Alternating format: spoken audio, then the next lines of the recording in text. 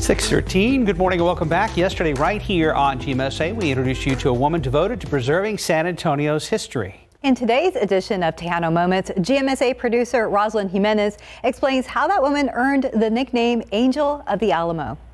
In her mind, it wasn't just exclusively where a battle had been fought, but more about all of the missions that had been built by the Franciscans and the Spanish.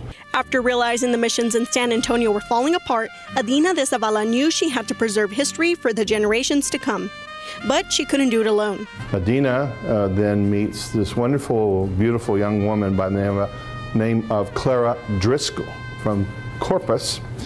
She's a philanthropist, an heiress to a very large ranching empire.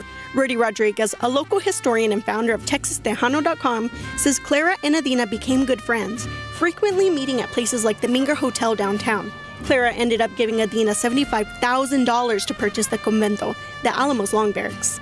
But the state assumed the purchase and refunded Clara. Then there were some disagreements about the property. Clara believed the convento was an eyesore and a park should be put there in memory of the fallen defenders. Adina, on the other hand, felt that it was a historical building.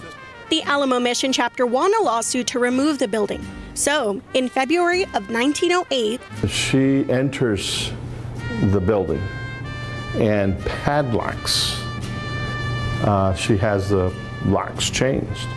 And so the world begins to discover, I mean literally, because the media becomes a media frenzy, becomes national. Only a few days passed before Sheriff John Tobin told Adina she needed to get out of the convento. As she exited the building, Adina said, "I did not surrender. I merely left matters in dispute to arbitration."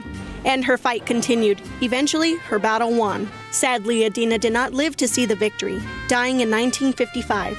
But for her efforts, she will always be known as the Angel of the Alamo. Rosalyn Jimenez, KSAT 12 News.